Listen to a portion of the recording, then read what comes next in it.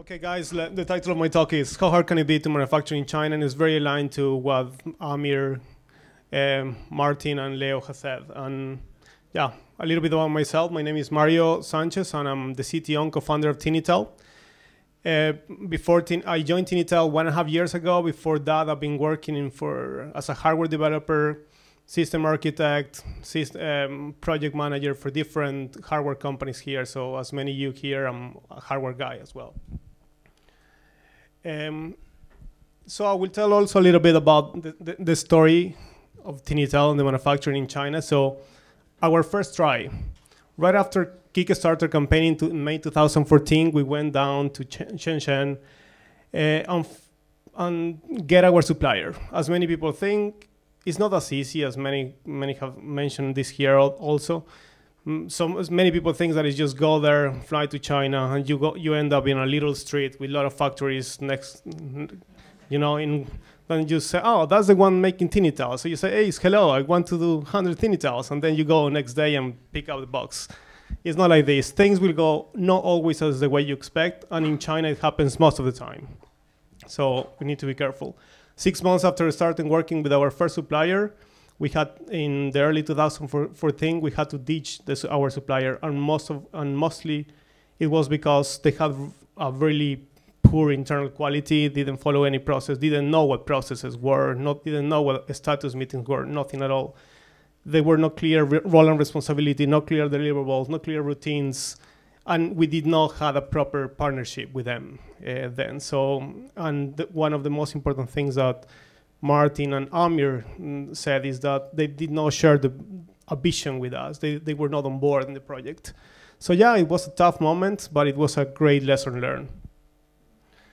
After that, yeah, here we go again with the help of MediaTek, one of our partners. I was sitting here. We got a good supplier and we started over. This time we knew better what we wanted and what we needed to do.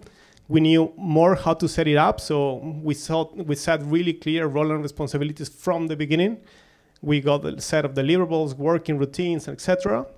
One of the most important things is, Leo mentioned this also, like from the first day one, we started building a relationship with them, became friends, because this is really important, especially if you do business in China. I had to go there. I had to go to Shenzhen, Hong Kong every 6 weeks for the last year or so. We made them part of the adventure and shared the vision. So from the day one, we told them what we wanted. We shared with them, with our supplier, our ambition. So they became part of the trip. We didn't treat them like, so many people think that it's just the manufacturing is just a negotiation to get a better price and things like this. In the beginning, you had to get it right and get together with them, and then you try to start lowering down the thing. So yeah, with this manufacturer, the timeline looked like this. In June, I started from scratch in April. We got the first prototype in June, EVT. September, we got tooling starter, certification test start, and design improvements and manufacturing preparation. So that was the DVT phase.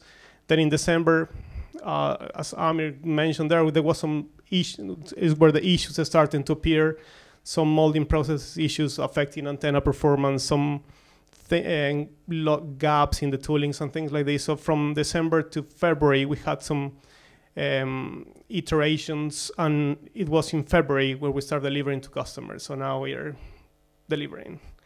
The key focus here, just to keep something that I would like to emphasize, is focusing internal processes.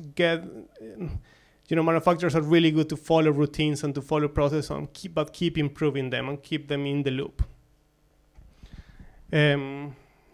So I just want to leave you with some tips about manufacturing in China.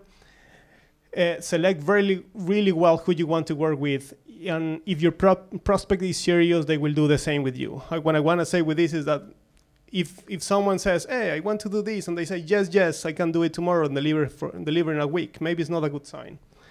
Don't make an assumption. Always be explicit in what you want and what you expect.